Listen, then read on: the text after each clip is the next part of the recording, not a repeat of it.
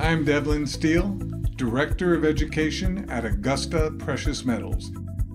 I've recently been made aware of the practices of some companies in the gold and silver industry, stoking, in my opinion, false fears to push people to buy gold and silver.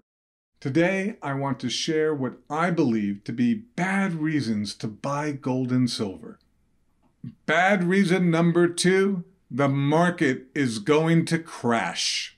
No one has a crystal ball and can tell you whether the stock market is going to go up or down. It is true that there have been times historically when markets corrected, gold and silver rose. It is also true during the housing bubble pop that led to a market correction that gold rose 240% and silver 500% from 2008 to 2011.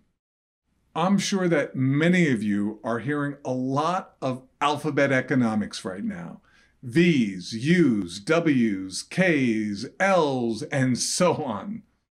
Is there a theoretical risk of a market drop given the political environment right now?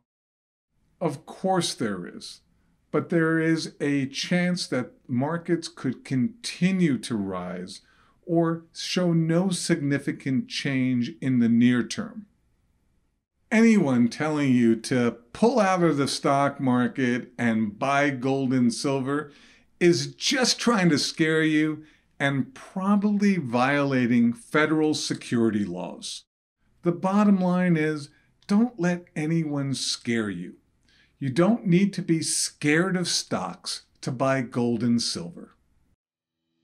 To learn the reasons why you should be buying physical gold and silver today, request your guide from Augusta Precious Metals, or better yet, sign up for our exclusive one-on-one web conference where we make economics simple.